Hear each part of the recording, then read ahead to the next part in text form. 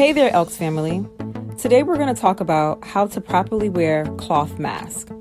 If you find yourself in the situation of wearing a cloth mask, it's important that you know how to properly wear it so that you are doing it in the safest way possible. Number 1, you want to make sure that you perform hand hygiene, either with an alcohol-based hand sanitizer or washing your hands with soap. Once you put the mask on, be sure to cover your mouth and nose with the mask. Also, avoid touching the mask with your hands. If you need to adjust the mask, again, perform hand hygiene. The mask should cover your mouth and nose.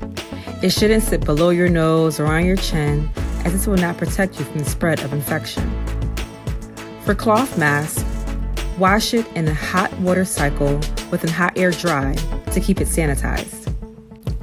The CDC recommends that you should wear face masks in public settings where social distancing is hard to maintain. So, for example, grocery stores and pharmacies.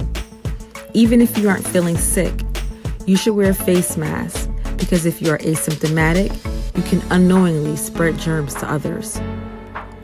Information on how COVID-19 is spread is rapidly changing. There has been some data released that says that it can be transmitted through the eyes. Therefore, consider wearing eye protection when close to others. Masks that are damp should be replaced immediately. Disposable masks, such as surgical masks, should not be reused.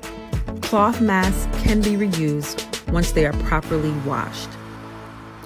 Face masks will not protect you 100% from infecting others. You must continue to practice social distancing. That 6-foot barrier is essential for us to maintain, even if you are masked. Elk family, please continue to be safe and protect yourself and others from coronavirus. Do your part, stay home, and stay safe.